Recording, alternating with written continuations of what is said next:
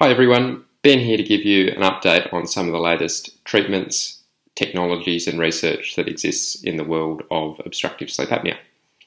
Traditionally, CPAP was the major treatment for obstructive sleep apnea, but as some of you out there may well know, they aren't, for some people, the easiest machines to get used to. A lot of people will not manage to use them for any particularly long time at all and will give them away. And some people who persist with them will only manage to use them for a short period of the night and might not be able to use them enough to control their symptoms adequately. The good news is that the latest research is showing us that custom-made oral appliances can be as effective as CPAP machines. So CPAP these days is certainly still a really good tool for people with more heavy-duty sort of sleep apnea.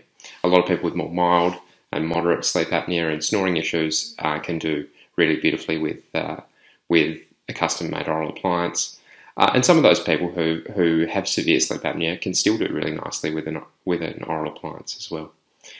We've recently started making our oral appliances in a 3D printed sort of fashion. They're made out of a nylon material, which is thinner and lighter, but at the same time also stronger than what we used to be able to provide. And I've had lots of patients who've experienced our oral appliances and also now our newer appliances and have really enjoyed the change that these ones can bring in terms of the comfort that exists for them.